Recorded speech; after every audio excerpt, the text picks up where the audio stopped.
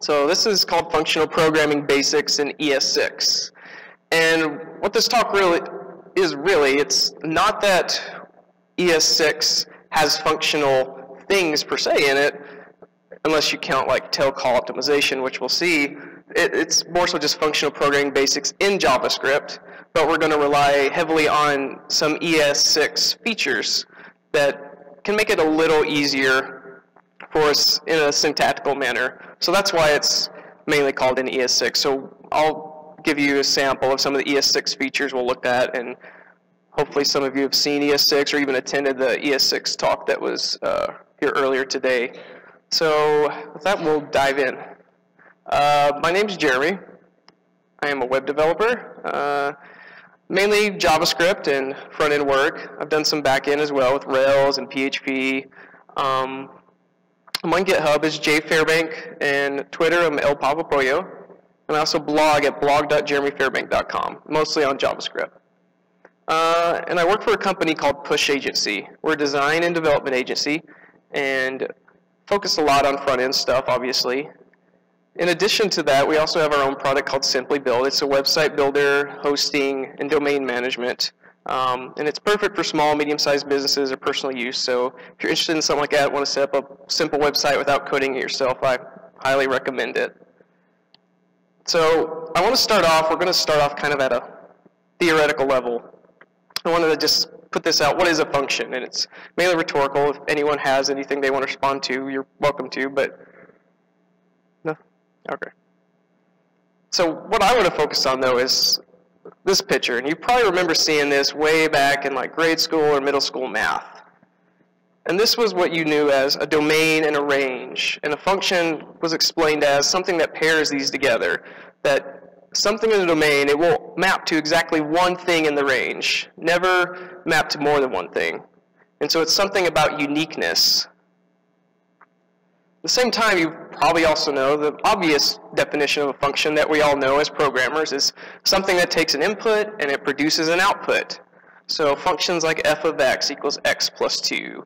It adds 2 to the argument. G of x equals x squared. I square my argument. And then when I apply those functions, I can pass in values like f of 2, that equals 4. G of 3, 3 squared equals 9.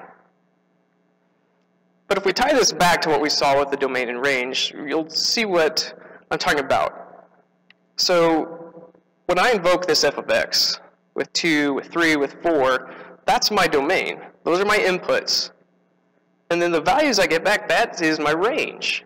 So what does that tell us between that semi-abstract definition and then what we know as what a function really is? It's this unique mapping from an input to an output. And you're probably saying, math, why are we talking about math? We're here about functional programming. But it's critical to understand where this kind of started from and how it's so important and crucial to even functional programming. And so you may have heard of this guy, Alonzo Church. If you haven't, maybe you heard of the Church-Turing thesis from some of your CS background, which there's multiple definitions to what the Church-Turing thesis is. In sort of a simple definition, you could say, whatever I, as a human being, could solve on pen and paper, a computer could solve it. So Alonzo Church was actually a professor of Alan Turing. And so they came up with this thesis many, many years ago. And as you know, Alan Turing came up with the Turing machine as a way to represent computation and solving problems, which eventually leads us to computers. Well, Alonzo Church, he took a different approach, and he came up with what's called the lambda calculus.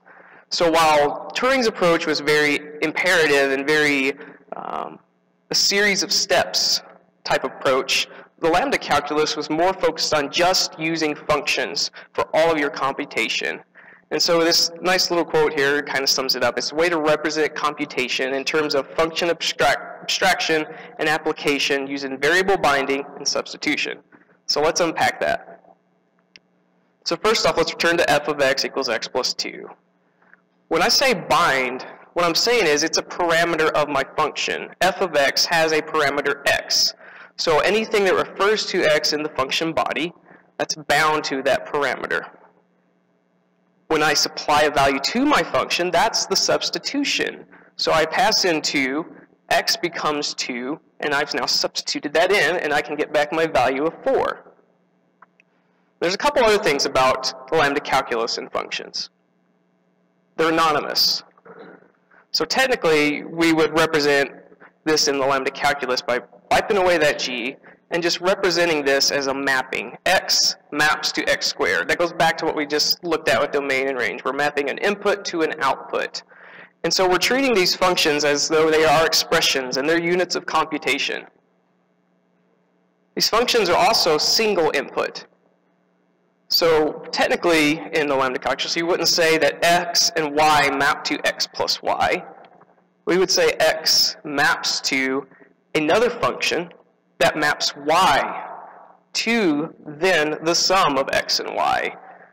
And this may sound familiar if you are somewhat familiar with functional programming, and it's a lot like currying. So that's nice, that's math, okay, but what about the functional programming part? And I stress I want to show you where this kind of comes from. So lambda calculus, it shows us the power of functional computation. We can represent everything with these anonymous functions. And functional programming then is a way for us to actually bring that to life in our programs and in computer science. So with that being said, now we can jump into what is functional programming. But here's a nice long quote from Wikipedia, which kind of sums it up. In computer science, functional programming is a programming paradigm, a style of building the structure and elements of computer programs that treats computation as the evaluation of mathematical functions and avoids changing state and mutable data. It is a declarative programming paradigm, which means programming is done with expressions. And then the troll TLDR is programming without assignment statements. But really, here's what we're going to focus on, the key concepts for today. It's this idea of declarative versus imperative, and it's ways we want to tell the computer what we want. We don't tell the computer how to do it. First class functions. Just like the lambda calculus, functions were expressions. In a functional language or functional style of programming, functions are their own units of computation, their values, their expressions. Referential transparency and purity. This is properties of our functions that they're only going to be taking in certain inputs, and the output they produce are only based on the input they take in. They're not going to mess with outside state, or they're not going to have any side effects. Recursion, this is a really big one, especially when you start looking into how do you deal with looping in a functional manner. So recursion, where you write functions that call themselves maybe multiple times and then reach some base case. Immutability, this is another big one. Since we need to deal with state and we don't want side effects, then we can't mutate that state, so we always want to produce new state. Partial application and currying. These two, they're similar, but they're different. And it's the ways that we can sort of apply values, kind of that substitution I showed you with lambda calculus, apply that to a function without actually invoking it yet. And then finally, composition. Ways for us to string functions together to take small functions and build up much larger functions. Okay. So there will be ES6 ahead, I mentioned that. And so we're going to quickly just review some of the topics or features we're going to use in this code. So first off, there's this const keyword you've probably seen. And it's basically like a variable. It's going to be block scoped, and that's not going to really matter in most of our examples, but you can think of this const as just being a var statement. Now the thing about the const statements is you can't reassign. That doesn't mean they're not mutable. So if I have an array that's assigned with const, I could still mutate that array with push or splice, but I can't reassign anything to that particular identifier like greeting there. Let, it's similar to const. It's going to be block scoped, but in this case I can reassign values to it. So it's basically almost the same as variable, except there's no hoisting. You're going to be hoisted a block scope. Yes? Oh, it is. Is there any way we can...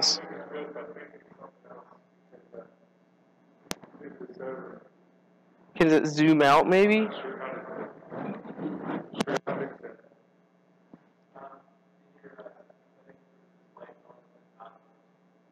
To not overscan?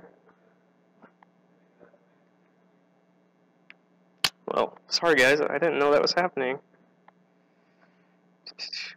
Let me try mirroring, because I know that was working for me earlier. Nope.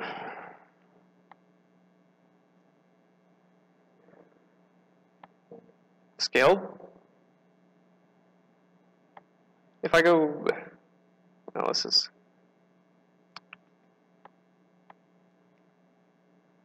so you say it's a scanning option?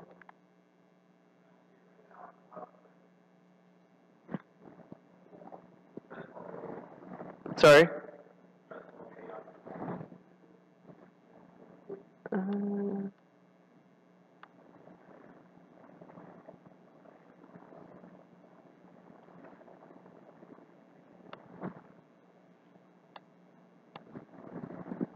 Okay. Thank you. Okay, so sorry about that. Well, there was the const I was referring to, if you couldn't see that. There's the let, which I just mentioned. We also have arrow functions. And to declare arrow function, you have your parameters inside parentheses, like a normal function, but we don't have the function keyword anymore. And then you delimit the parameters with the body via this fat arrow. If you don't use any braces like that first one, add, then it's going to use that one statement, x plus y, as an implicit return value for your function. The second one, if we use the braces, then we still do have to use an explicit return for returning a value. So these are pretty straightforward translate to just normal anonymous function expressions in JavaScript. We also have what are default parameters. So I could set up a default value for my parameter. So if I don't pass in that parameter, it'll use whatever that default value is. And that's just as if in a function you normally checked for the presence of that parameter and then assigned it. The spread and rest operator, it's the ellipsis, the 3 dots. If you use that in the parameters list, then that's kind of like variable number of arguments. So it's a better pattern for dealing with special arguments keyword in JavaScript. And so we can grab it, those variable arguments out with the rest parameter. And likewise, we can use it when we invoke functions, and that's when it becomes a spread operator. So it's as if it's spread out the arguments, kind of like when you call the apply method on a JavaScript function. And finally, and we probably won't get into this one with some array stuff I had, but this is a way to destructure arrays and also use the rest operator. So in that example down there, I can assign x. Since it's in the 0 index spot on the left, it gets assigned to foo, which is the first value in the array. And then for y, I'm using the rest or spread operator, and that says take everything else that's left in the array and assign that to y. So that's sort of the ES6 introduction, and most of it will be pretty self-explanatory as we go through the examples. So now we'll start by looking through all the key concepts. So first is this idea of declarative versus imperative, and we're going to start with imperative first.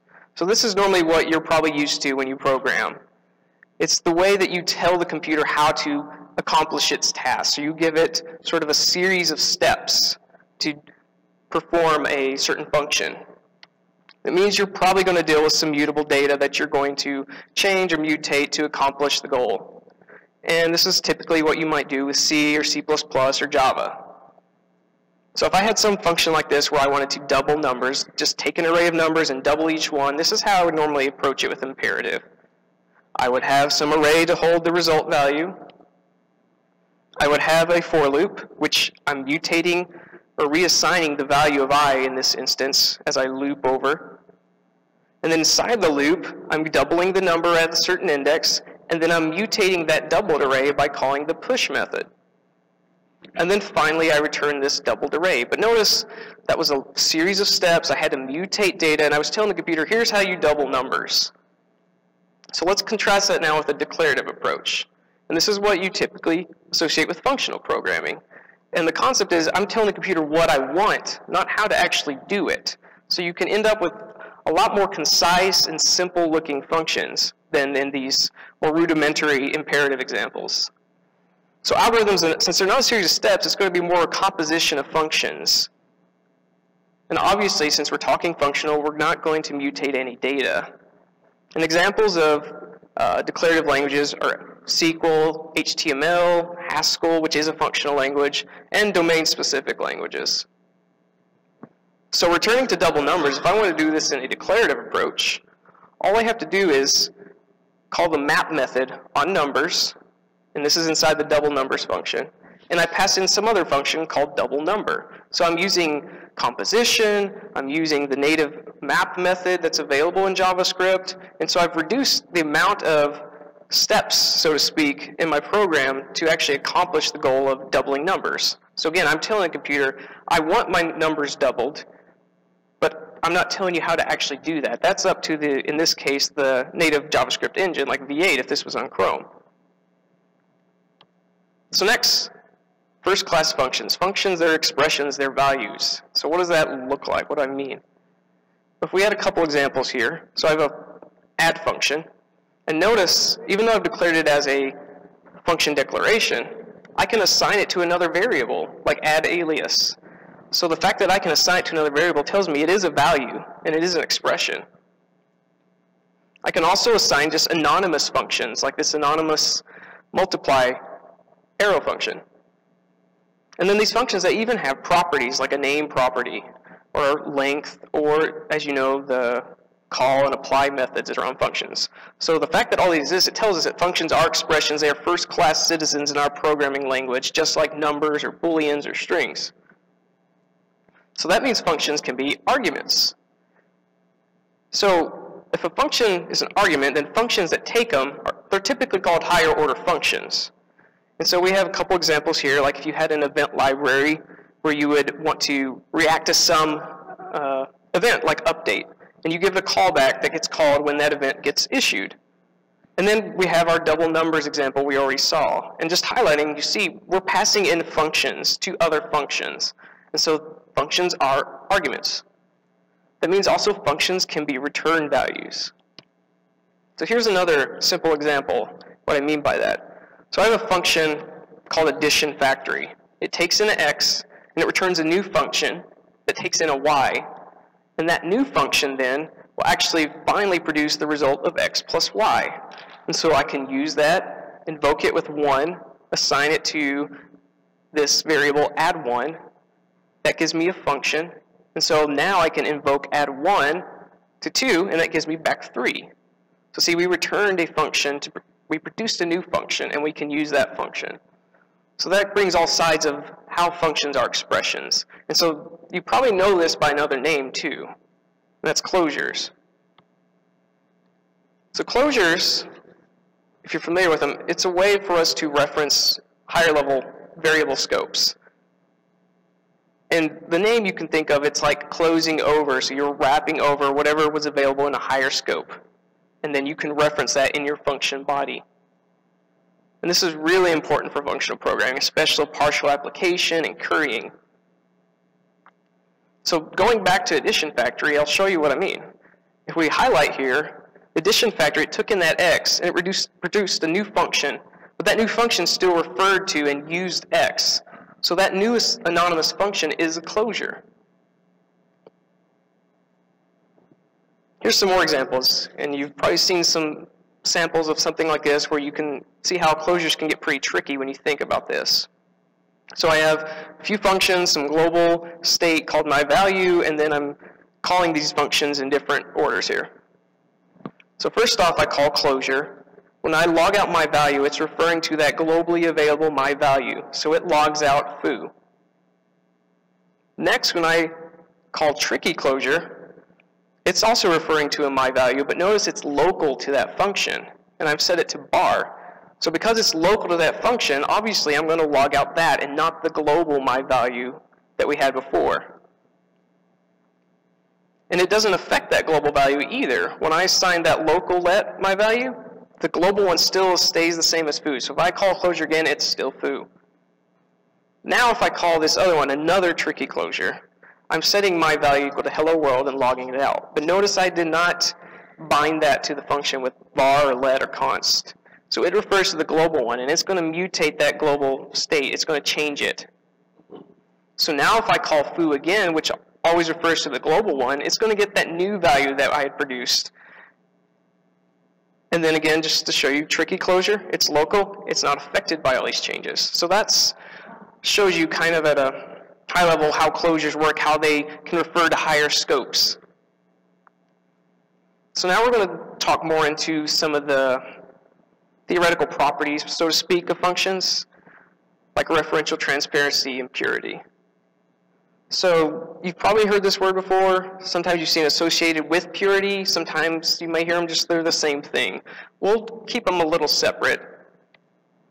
So the basic gist of what I mean by referential transparency is whenever I have a given input, I'm always going to return the same value. And that goes back to what we discussed earlier with lambda calculus, a unique mapping from input to output.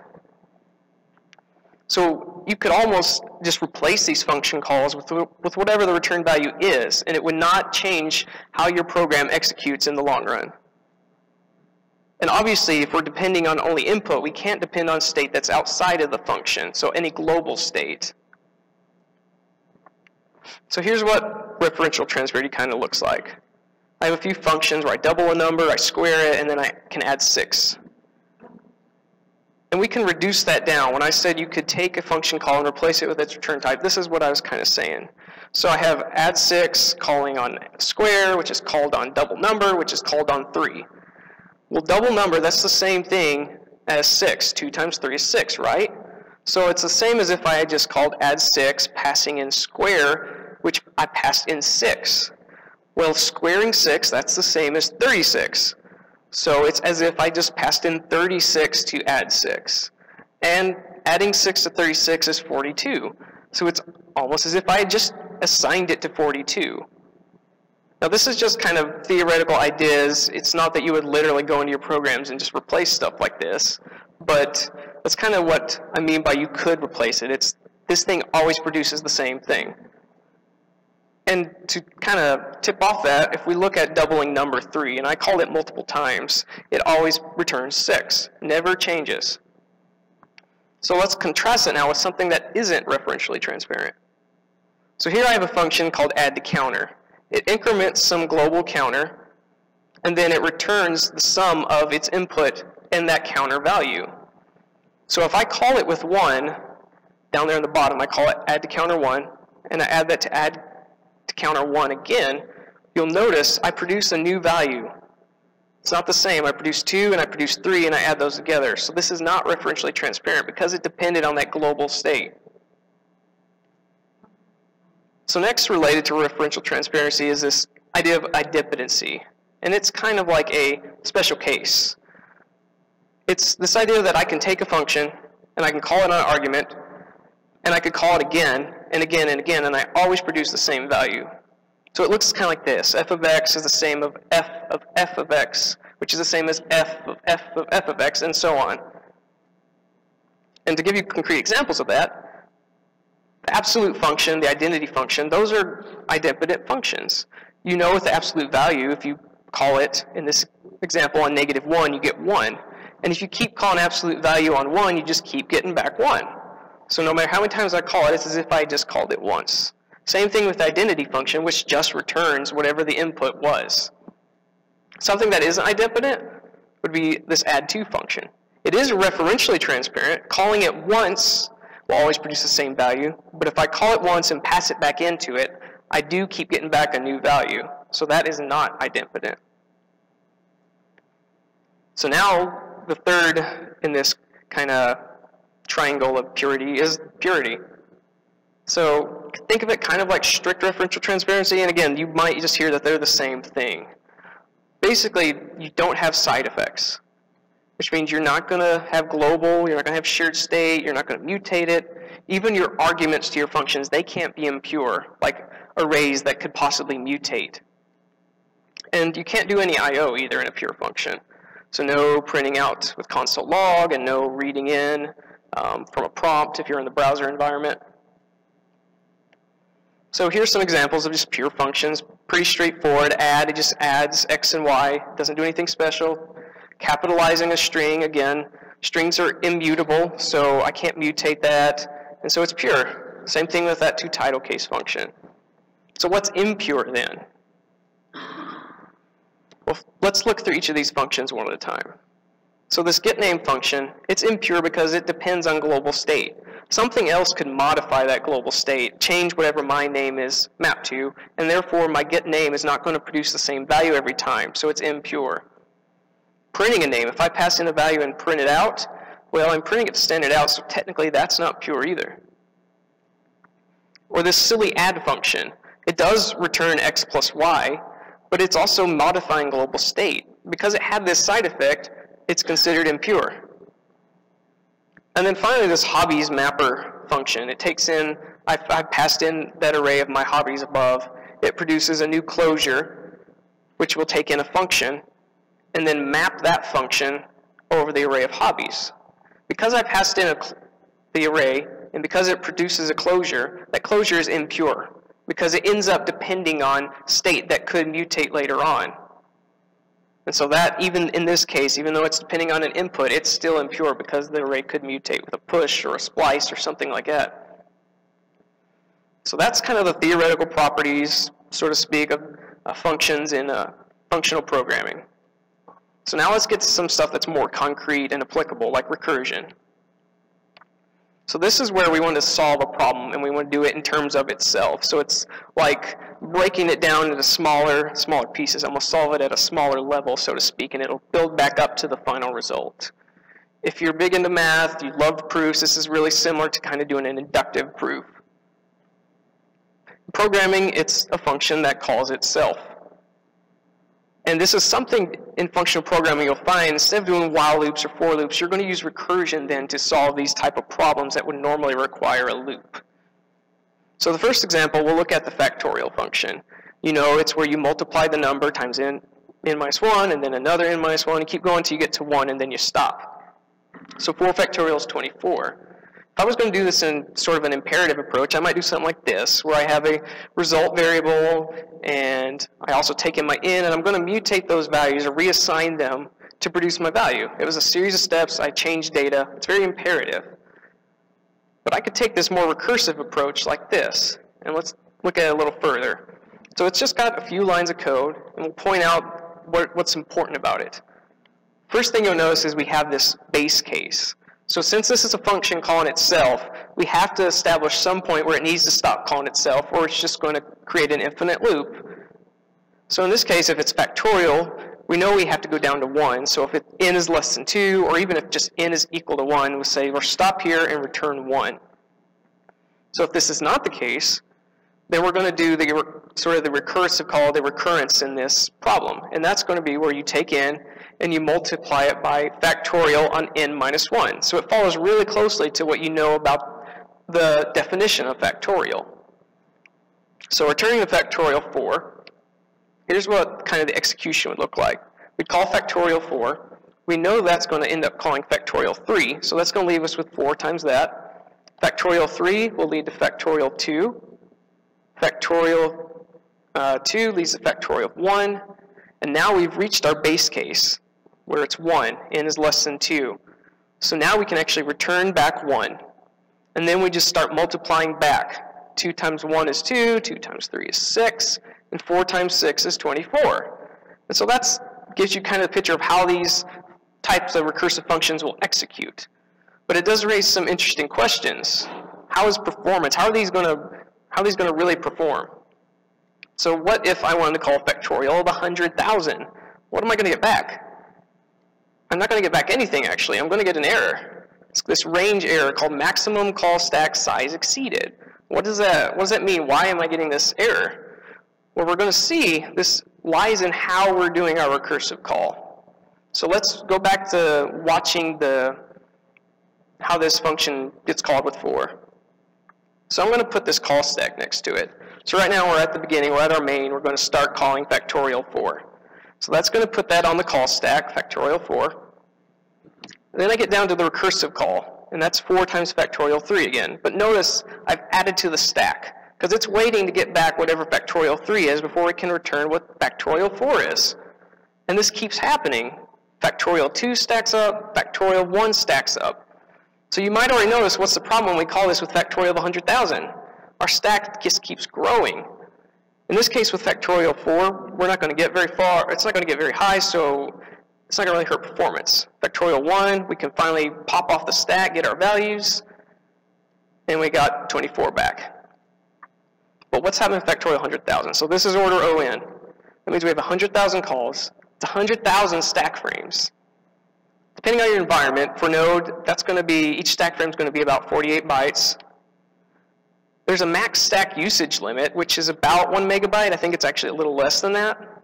So if you do the math, 100,000 calls or stacks times 48 bytes converted to megabytes, we're looking at 4.58 megabytes that we just tried to use, and we're only limited to less than a megabyte. So we got to figure out a way to solve this and still make it recursive. And so this is where we find out about tail call optimization. So tail call optimization, it's a way for us to optimize these functions. It's a way where we don't reach these limits. We don't exhaust our max stack size. And the basic idea is, instead of keep stacking, what if we could just take whatever's on the top of the stack, pull it out, and replace it with something else? And the way to do this then with tail call optimization is you make sure that your last statement is always just the recursive call. So you would typically rewrite these with some sort of accumulator then, to where you could keep track of what the current value is. And of course this is coming in ES6, and it's already possible to do this with a transpiler like Babel. It will convert your code in a way that makes it tail call optimizable. So here's the unoptimizable version of factorial. And when we look at that last statement, if we go through the order of execution there, well, first off, obviously, we'll evaluate whatever n is, and then we're going to do n minus 1, so that's the first thing. Then we're going to call factorial, and remember, that's going to possibly call another factorial down the road, so we're just stacking up. And we have to wait for it to return before we can finally do n times that, which that is the last statement in our function. So the last statement was not a call to factorial, the last statement was n times a call to factorial. So here's how we would optimize that then. We're going to switch around our arguments and how we actually call the recursive function. So now we've introduced this accumulator function, or parameter, sorry, called accum, and we'll set it to a default value of 1. In the base case, instead of returning 1 now, we'll return accum. And that'll work because as we work our way down, we'll eventually have 1. Or, sorry, we're actually doing this in reverse. But again, with the base case, we know we're done, so we can return whatever was accumulated. So now what we've done in our factorial, we still have the n minus 1 there, but notice instead of doing n times factorial, we've now moved n times accum as the second argument. So that way we can keep accumulating 4 times 3 times 2 times 1 to return the ultimate value. So going back to how would this look in order of execution, you'd have n minus 1, then you'd have your n times accum, and then the actual final statement now will be factorial, the recursive call. So now if you try this, you get back a value. It's infinity, but we didn't have the error anymore. So that's how tail call optimization can help you in this instance. And if we map out then how the call stack looks in this case, we'll see that we have our main, we call factorial 4 with this implicit 1. Remember, it was a default parameter. Well, that's the same as calling factorial 3 and 4, so we can just replace that. That's why you have to make sure the last statement is a recursive call, so that it can optimize and just replace it, essentially. And that's the same as calling factorial 2 and 12, which is the same as factorial 1 and 24. And then we never end up exhausting the call stack. We just keep replacing stacks. So that's one probably prototypical example you see of recursion. So the next one I want to look at is the Fibonacci sequence, because this one's going to have some other performance implications I want to point out. So remember the Fibonacci sequence, it's the sequence of numbers, 0, 1, 1, 2, 3, 5, and basically whatever number you're at, it's always the sum of the previous two numbers, except for your base case, which could be 0 and 1. So there's our base case, and then we have our recurrence. You have n I minus 1 plus ni minus 2, so the previous two numbers added together. So implementing this as a recursive function, it would look like this. There's our base case, n is less than 2, so that would be 1 and 0. And then our recurrence, Fibonacci of n minus 1 plus Fibonacci of n minus 2. And then let's look through how this would actually get called. So if I called Fibonacci of 1, takes around 0 milliseconds. Fibonacci of 5, again, pretty quick. Fibonacci of 20, pretty quick. Fibonacci of 30, I'm getting a little runtime now, 13 milliseconds. I call Fibonacci of 35, it's up to 131. That's like order of 10. Fibonacci of 40, now we're up to 1.5 seconds. Fibonacci of 45, now we're at 16.6 seconds. And so if we call Fibonacci 100, who knows how long that might end up taking? I don't want to find out. So if we look at the runtime on this, we see it's an exponential growth. This is not a good runtime. And there's a reason for this, and I want to show you kind of what the recursive call tree looks like. This is the only image I could find, so we're using Fibonacci ES6. But it highlights really well what the problem is here. And that's, we are ended up computing some of the same values more than once. So if I call Fibonacci of 6, eventually I get down, I end up calling Fibonacci of 4 2 times. I call Fibonacci of 3 3 times. I call Fibonacci of 2 5 times. And I call Fibonacci of 1, which is, it's the base case, but still, 3 times. So immediately, we're doing a lot of work we don't need to. Why do we need to keep recomputing values that we've already at one time computed? So we want to take an approach kind of like this. We're going to build up the result from the leaves of this tree. And the hope is to avoid recalculating these values.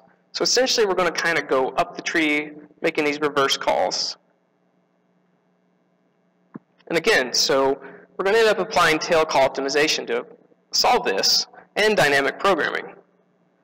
So remember, we need some sort of accumulator. In this case, remember, Fibonacci sequence, each number depends on the previous 2 numbers, so we'll actually have 2 accumulators, current and next. And notice I'm setting them equal to the first 2 values in the Fibonacci sequence, 0 and 1. And when I make the recursive call, here's what I'm going to do. I'm going to pass in next will become the new current, and then I'm going to add current and next. So I'm adding n minus 2 plus n minus 1, or, well, n I sub 1. But I'm adding those together to get the next value. And then in the base case, where I've finally reached 0, I'm going to return current. Because, remember, I'm adding current next. That becomes the new next. And then next becomes current. I know that sounds like a tongue twister, I'm sorry. But eventually you'll have the right value when you reach the base case in current.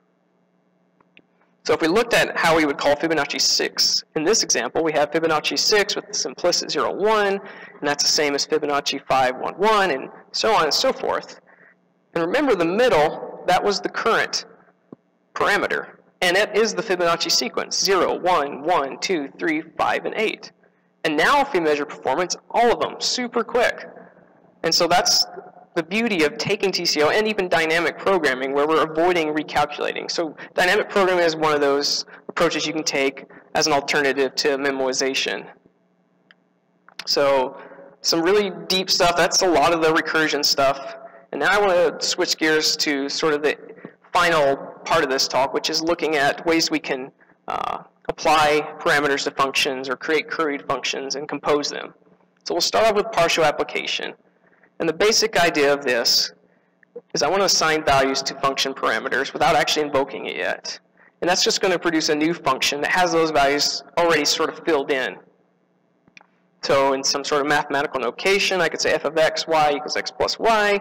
G of y, I'm going to partially apply 1. That produces a function where x is equal to 1 then. And so now g of 2 would be 3. So in actual JavaScript code, we would have this. Remember our addition factory we had before? We kind of manually did our partial application with it.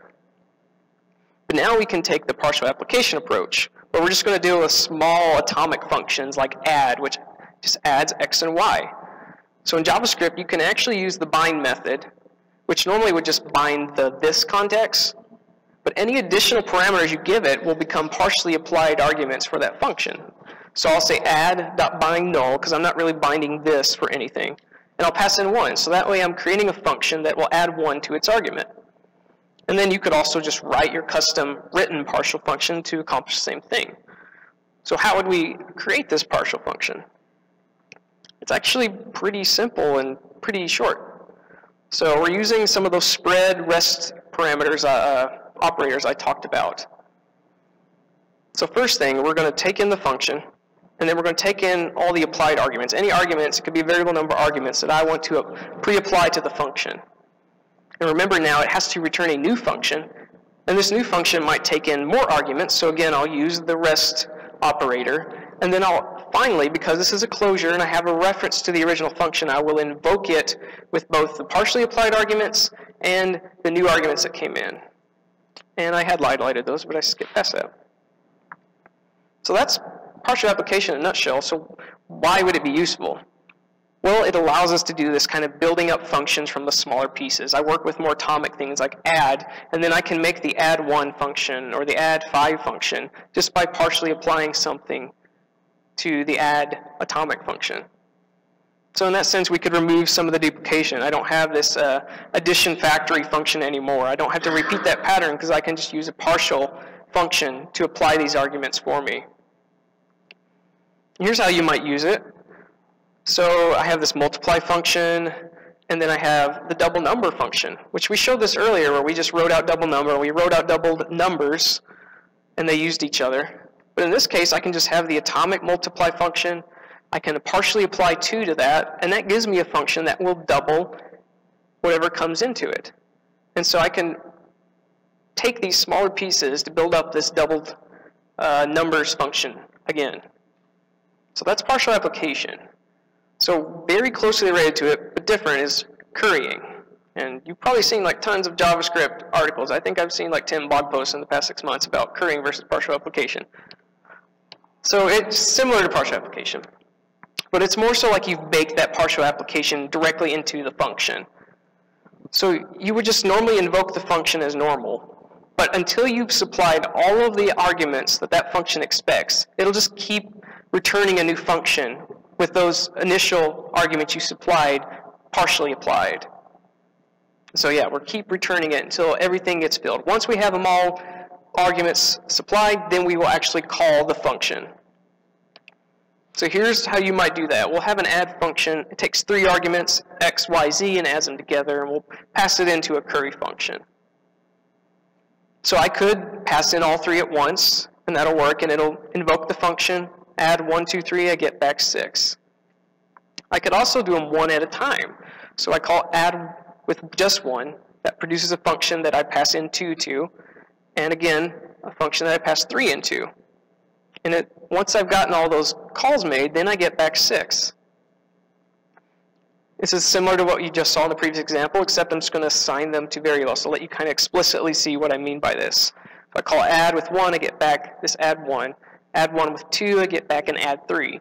And then finally, add 3 with 3 gives me 6. And you can kind of mix and match depending on if the curry function you're using supports this. So I could pass in 2 and then pass in 1 and 2, then pass in 3, and so on. So how do you actually implement a curry function? Now this one, it's really tricky, and it uses some of the ideas we've already seen with partial application and recursion. So the first thing, we got to make sure we know the arity. We got to know how many arguments this function takes. We can implicitly let it be set to the length of the function, which if you create a JavaScript function and you say like arguments A and B, it knows it takes 2 arguments, and that's going to be available in the length variable or property on the function. Else you have to explicitly pass it in this case. So we need that because we need to know once we've gotten all the arguments passed in. So we're going to return this closure, and it's going to take in a variable number of arguments. If we haven't gotten all the arguments back yet, then we're going to make a recursive call. So we'll make a recursive call in curry. The function we'll supply to it will be a partially applied function where we take in all the arguments we just got, and we partially apply that function, and then we're going to curry it. And then we make sure that we decrement the arity, so we know we've gotten some of the arguments now. Eventually, we'll get to a point where the arguments that are passed in are greater than or equal to the expected length of the function. And in that case, now we know we can finally invoke the function. So it's pretty deep function. And all these, if you're interested, I'll give you some slides at the links at the end where you can look at all these code samples if you're interested. So why currying? Well, now we can take that functional partial application example I had where we doubled numbers. And we can use currying now. So I'm going to first create this curried map. And this map function, I didn't get a chance to show it because of time constraints, but it's a map function for arrays, but you pass in the function first instead of an array. And that allows us to make a curried map. And then I'm going to create a curried multiply. And so I can call the curried map, which expects a function, with multiply passing in 2, and that's going to create a function that will multiply its arguments by 2, because this is a curried function as well. And that's how we can create the double numbers function. And then we can call it with our array of numbers, and we get back 2, 4, and 6. So it's really powerful what you can do with currying. And if you're interested in it more, I definitely encourage you to check out Lodash, because it's got currying involved in it, and many of you probably may be using Lodash or underscore. So the final thing is function composition. And this is kind of the high level of what it looks like. It's this idea of chaining functions together, where input into one produces an output, which becomes a new input for another function. So it's, again, related to partial application and currying. We're taking smaller pieces and we're building up bigger pieces from it. So it's kind of like a pipe. If you've used maybe Gulp or a build tool like Gulp or other things where you have this kind of pipe system, or like a Unix shell where input from one, the output from it goes to another input, and you keep going. That's kind of what we're doing with composition. And it's a good way for us to help enforce modularity and separation of concerns. And I'll skip past the mathematical notation. So let's look at some things of what you could do with composition. So in this first one, we have our multiply function. We've curried it because we know about curry now, and we can use that to create a multiply 2 and a multiply 3 function. And then we can compose those together. Composing them together would make a function that would multiply by 6, because you had multiply 2, multiply 3, 2 times 3 is 6. And these functions, they're going to flow from right to left. Well, right to left. So that composed function, it'll call multiply 3 first. Whatever that produces then will be passed into multiply 2. And that's how we accomplish getting multiply 6. Same thing here to show you why that right to left matters. If I had a function like this with add and subtract curried, and then I create an add 5 where I compose add 6, add 1, and subtract 2, for it to produce there on the bottom that value of 8, when I add 5 to 3, it's going to go right to left. So subtract 2 from that, add 1, and then add 6. If it went left to right, you'd get a different value. So how would you create a compose function? Well, there's two ways. If you want to create just a simple one that takes in 2 functions, then you just take in your f, you take in your g, and you return a new closure that will take in any variable number of arguments. And then you just call f of g of the arguments. And you'll see, since g was the second argument, it gets called first with the arguments. That's how it flows from right to left. Now, if you wanted to do something more complex that takes in a variable number of functions, then you'll have to do a little more complex work here. And you still produce a closure that takes a variable number of arguments, but then you're going to call this reduce right method on the array of functions. And you may have seen that, you may have not, you may just know about reduce, but it's a way where we can sort of fold over an array and just produce one value. And so basically what it's doing there is just successively calling each function with the output from the last function. And we return that. So that's functional programming basics, at least the best I see and could fit in, obviously, in this amount of time. But I just want to make sure, highlight, why functional programming, because we hear about it a lot now with React and other libraries. So we saw we can create these really concise, elegant solutions to our problems. Fewer steps, more composition. We can also help enforce modularity better because we have these more atomic functions. They're focused on one thing, and then when I need something more complex, I compose them together. Immutability also can help us eliminate data race issues, and you can still have data race issues in JavaScript when you deal with a lot of asynchronous HTTP stuff, even though it's single-threaded. And unit tests could end up becoming simpler because you're trying to push out any state changes or mutation as far away from your pure function as possible, so then you're just doing unit tests on functions. And then finally, I have a huge list of some resources, and these slides will be available online if you want to refer to these later on, or I can keep it up for a minute. Professor Frisbee's Mostly Adequate Guide to Functional Programming. It was something that came out a while back. He produced a really good README on some of these same concepts I explained, and he probably explained it even better than I did because it's in nice print and you can take your time with it. Babel, that's the ES6 transpiler that pretty much everyone uses, so if you've not checked it out, definitely check it out. Lodash and Ramda, they have a lot of functional helpers. A lot of these functions we've seen, so you don't have to implement them yourself. ClojureScript, that's a implementation of Clojure that transpiles the JavaScript. Immutable.js, it's a library from Facebook. It has a lot of immutable data structures like lists and maps, and they're really performant actually. Of course, React, and then also Redux, if you've heard of those, are really good for functional programming. So that's it. Thank you so much for coming out.